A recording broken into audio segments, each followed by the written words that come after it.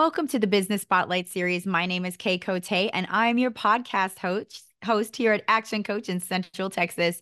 Today on the show, we have David Franklin, CEO of knowRX Health. Today, we're going to dive into his business, his journey to business ownership, challenges, best practices, and then share a peek into what it's really like to own and operate a business. If this is your first time on our channel, be sure to like and subscribe to get notifications when we drop new conversations just like this one. Well, welcome, David, to the show. So excited to have you here. Feel free to give us a brief overview and background of yourself and your business. Yeah, thank you so much for having me today. It's a pleasure to be here. Again, I'm David Franklin. I'm based out of Austin, Texas. I'm the founder and CEO of knowRX Health and Advocacy RX. I'm more than happy to share more about these ventures that um, really I've been a part of for 5 years on one of them, and the other one's relatively new. It's the foundation side of the business. This all came about in 2018 when I lost my father due to a medication side effect while in the ICU. I was currently running a different company at that time, and there was a transition shift in the passion of what I was doing. In losing my father, I realized that I needed to refocus my attention somewhere else and address different needs that can help our society at large. And that's around medication management. Most people may not be aware, but there's roughly 4.7 billion prescriptions prescribed every year in America. And 2 out of every 3 doctors' visits results in a medication. Only about 50% of those adhere to correctly, and about 27% are not adhered to at all because they don't get picked up due to cost. So we set out to help address this issue by helping consumers have more information through awareness and education to begin with to empower themselves in conversations with their primary care or trusted providers and care team, and then continue advancement in those areas in those ways. So it's been very exciting. We're 5 years into the business. And last fall, we launched Advocacy RX, which is the foundation side, which will do some very important things later this year as we bring it more to market.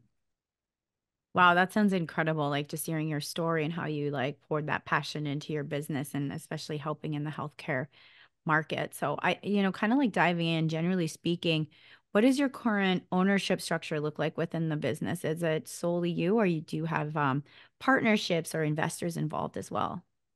Well, it's a mix. So the cap table is a mix. I am the majority shareholder. I've gone through some business accelerators, which are on the cap table. Also, one of the first things I've done was I donated 1% of the company to a nonprofit as well. So they're on the cap table. And then I have my team who works very hard every single week.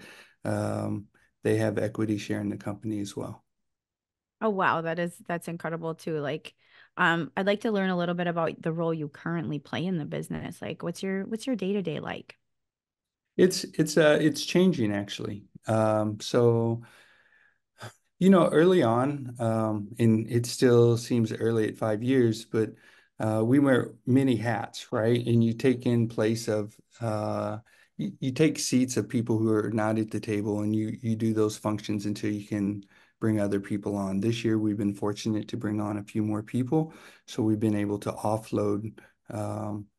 A lot of my duties onto other people. But for the most part, I'm still over creative design, strategy, business development, and just helping with the innovation and oversight in sales. I think as a founder, early stage founder, a lot of the sales is about your story and why you're here. As they say, investors. They invest in the jockey, not the horse, right? So it's important that you know who you are and why you're doing this, because in those ebbs and flows of the business, which we all have, it's that passion and that purpose that will carry us through when we're tied to something so deeply as I am. You know, what you said is so true. And it's like people really they fall in love with people, right? Before like the business. Like it's the people behind the business. So sharing your story and what you're working on is so important. That's really cool. And that kind of brings me to my next question. Who would be like an ideal client for you? How would I know if I was a good fit for your services? So we have what's called a double-sided marketplace. So on one side, we have consumers, direct to consumer. It's a mobile application. It's called the AL app that drives medication adherence, health education. We're gamifying it with some very nice rewards for consumers who adhere to their medication. On the other side, which is truly the buyer, if you will, are hospitals, are healthcare systems, and pharmaceutical companies. Those are our two primary buyers right now. Hmm. And kind of what sets you apart in the market? Like what makes your business unique and why do your customers and clients choose you? What makes us unique is so we have competitors on both sides of the marketplace, but what makes us unique is we're connecting the two sides together. So Hmm. it creates an end-to-end journey for the consumer, for the researcher, for the physician. Um, Especially with digital health technology, we're expanding the visibility of what can be seen versus the silos that they currently operate in. So I'm sure there are other large data science or technology companies that are expanding out as well or gathering more data. Um, but that's what definitely sets us apart is our ability to bring end to end. Um, Now, why us is one, uh, one area that we focus on is the underrepresented communities. Hmm. So by age, by race, or by gender, that's very important. This is important is if you look at statistically, nearly 80% of the clinical trial data um, that comes into market has insufficient data to prove safety and effectiveness in non-white participants. This is important because these are the drugs that are coming into market where adverse effects come into play, and the data just isn't there. So we need better data for researchers to make better decisions in the formulation of the drugs that's going through trials. That is powerful and very, very important. And it kind of goes into, the marketing, which is something that is like very vital to your business and the success of it and getting the word out. So I'm curious, like, what successful practices have you had in your marketing pursuits? Like, what's been working for you so far? Um, Well, I think just being real and being vulnerable and humble and also being courageous to carry the story around how the system doesn't represent the full population of our society well, right? Hmm. And being able to stand up and to help represent other people and to help bring some equality to the table. Hmm. Definitely. What kind of like strategies are you using currently in marketing? Are you utilizing like social media or like newsletters? What are some of the things that have been your main focus? Some of it is uh, just like the consumer, the client, you have to meet them where they're at. You have to go Hmm. to them. Hmm. It's not always about allowing them to come to you. Not as much so like if you build it, they will come. It's like build it and take it to them. Like show them and be sustainable, be present. So we go to events where the clients are. We go to community events where consumers are. So that's big. I think underlining everybody's on the same current stream of social marketing. Uh, Hmm. but that doesn't always say, I see you, I recognize you, and you're important to me in this venture, right? Yeah. Sometimes I say, for example, a pharmaceutical company does clinical trials. To me, they're like a syringe pulling from the community because they need something. Whereas we're more like an IV that's a slow drip into the community. We're sustainable. We're there. We have a presence, right? And Hmm. we're helping you as an individual. So marketing events, of course, you got the standard trade shows, and then you can't forget to pick up the phone and just call somebody, right? Hmm. And it doesn't have to be a Zoom call. Just call them and connect with them and understand who they are and what their needs are. It's important to know that we're not, as a seller, if you will, or a provider, we're not the superhero. We're not Batman. We're Robin, right? We're there to assist them to be great in their job and to reduce their stress and their burden and help them be successful. Um, so there's just some traditional methods, the marketing events, the social media, and then partnerships are very important for us. Um, Whether it's through medical device companies or through physician groups, these are very important strategic opportunities for us. Mm. I like how you describe that, using that the metaphor of the syringe and the IV. That's a really great metaphor, and it's very true. And I like to see what you're building in the community. And we've kind of spent some time with your, talking about marketing. So I'd love to hear a little bit about you personally, like what really made you go into business for yourself, or, even before this business, like what was that inspiration to you, rather than working for somebody else? And what was that transition like? This is my fourth venture. And even in corporate, I had two IPOs. Um, So prior to that, I was in the Navy, Gulf War Navy veteran. So I did a lot there for 8 years. So I transitioned out. Eventually, I navigated into the startup community, and I got a taste of what that was like. And then as I went through the IPOs, um, I realized that I didn't want to be isolated in a cubicle or just like in the military. Uh, I had advanced too quickly, therefore I had to wait more time before I could advance again. So basically, I didn't want to wait. I wanted to take the opportunity to expand my career and my identity. So I launched out into having my own consulting firm. That was the first one.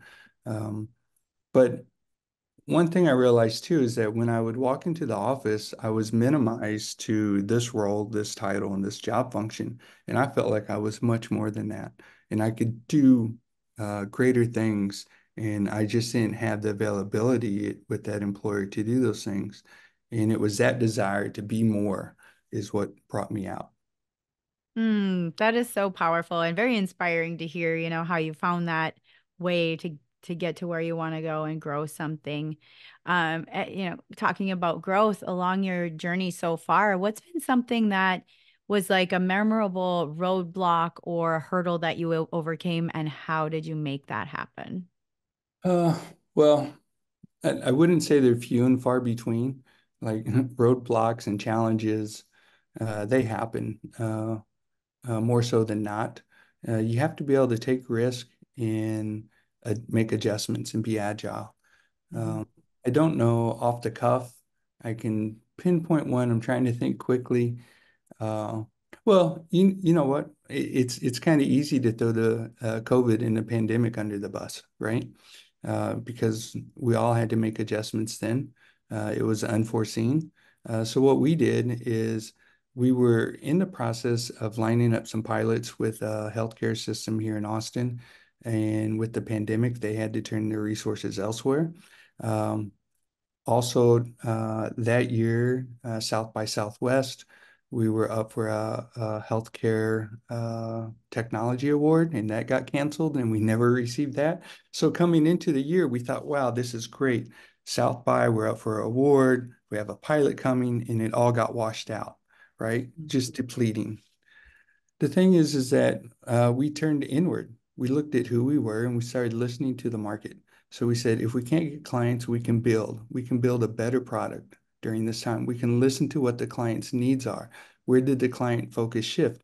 Well, it shifted to drug research versus, say, primary care, for example, because primary care was shifting to telehealth, but the researchers still had the vaccines and trials to go through, and they had immediate need. So in that time, we one improved our product line with features, functionalities, and we conducted a pilot with a large sponsor, just more like a PSA, where in 3 months across 10 cities, we hit just over 15,000 family practice and internalists that could reach 1.5 million African Americans to educate them on the COVID-19 vaccine.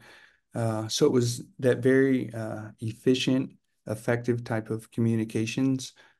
Think of an Amber Alert, but think of an Amber Alert for a medical recall on a medication, Mm. a notification about new drug developments. So we were able to do that very quickly.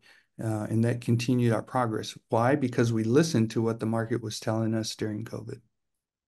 Oh, that's really like innovative and smart, and to hear how you took that experience and turned it into an opportunity for growth within the company and serving better. That leads me kind of into the next question too, fast forward into what's coming next. What do you see the business doing in the next 3 to 5 years? Uh, I'm very excited for what can happen in the next 3 to 5 years.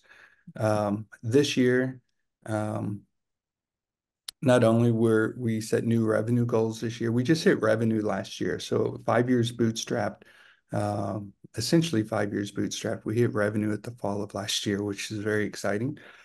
And this will be the first year of full revenue.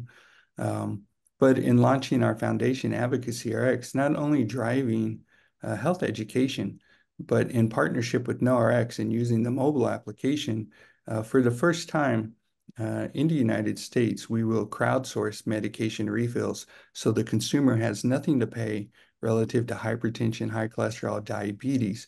We will leverage our own consumer network to support one another. So if you have insurance, we will help cover the cost out of pocket. Or if you don't have insurance, then we will promote companies like GoodRx or Cost Plus Drugs and help pay the cost value. So that's not done today. And that's going to be a huge step forward for us, not just in giving back to the community and providing a value to them, uh, and then also just driving the data science behind the information we're collecting to understand where the performance gaps are in the current drugs today. That's going to be revolutionary for like just the healthcare industry overall. I'm really excited to see that roll out. And we with these what you're working on, do you have an approach to like your goal setting, these milestones that you're working towards? And if you do, how do you work on those goals? Well, it's incremental. Um, it's taking small actions and executing on them and allowing those actions to build into bigger things. So staying focused on what's at hand and what's in front of you, knowing that you're going somewhere with it and making those necessary adjustments to not teeter off course too far. Um, so, they say, what is it? You can't manage what you don't monitor, right? So Mm, just having that transparency, that communication, the check-ins, and having alignment within the team that what we're doing, we're all working together for the same thing. But small iterative steps, right, make big changes, right? hmm. Um,